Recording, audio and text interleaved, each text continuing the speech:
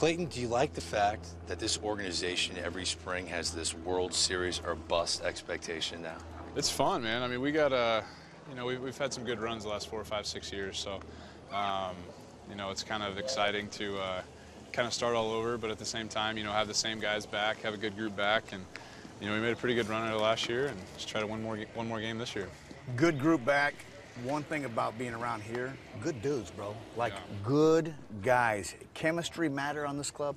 I think so. I used to be a big believer, and still am. Talent's going to win you games, but I think, I saw it a lot last year. I think last year was the biggest reason to start believing in chemistry for me. It was just that we had the care factor. I think every guy legitimately kind of cared about what other guys were doing, and we had a lot of fun with that. And you hear my son down here. I'll pick him up real quick. Yeah, there we go.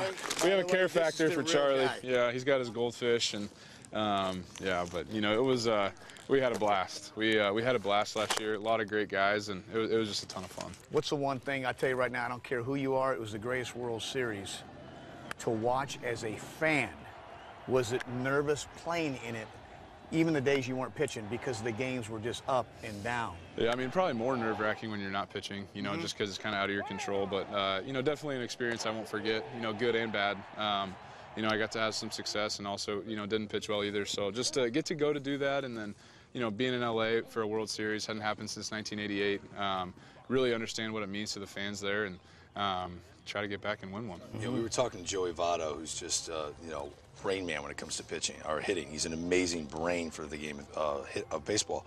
Talking to you as the best pitcher, in my opinion, in the game, do you try to add things to your repertoire, maybe personal goals? Because Joey was talking about that. Like, I have a game for myself when I show up. I want to reach this goal personally. Yeah. Do you try to do that? No personal goals. I just try to win every start. I think I try to make it as simple as possible.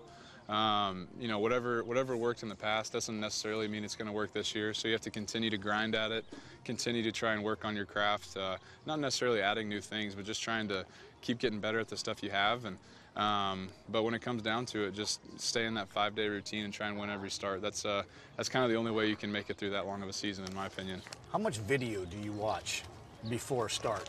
I watch. I'm probably right in the middle. I think. I'm definitely not one of those guys that just doesn't watch any video, relies on stuff, and I'm not a guy that's in there for hours either. I just I want to be familiar. I want to be comfortable with the guys in the box. I kind of want to have a good game plan of what can work, what I can do against them, but I don't want to be overloaded with info that I don't feel like I can throw anything because these guys are too good. So there's a happy medium for me, and I've learned that the hard way. So I've definitely I think I've got a pretty good routine when it comes to that now. What do you think of the limitation on mound visits? You okay with that? Yeah, I mean, I think at the end of the day, it could have been a lot worse, but I think with the negotiation, the commissioner's office, the union, I think they at least got to a point where they found a little bit of common ground, which is good. And the thing that was crazy for me is I pitched the other day, and that 205, I guess that extra 20 seconds makes a difference because I was kind of lagging behind on that 225. So I'm gonna have to pick it up a tick for sure. Yeah. Is he was doing this? Is he a righty? He's righty, man. That's all he does is throw and eat. So you can play more positions as a right hander. You play shortstop, third base, second, just in case. I think he hits lefty. Bingo. So we're gonna be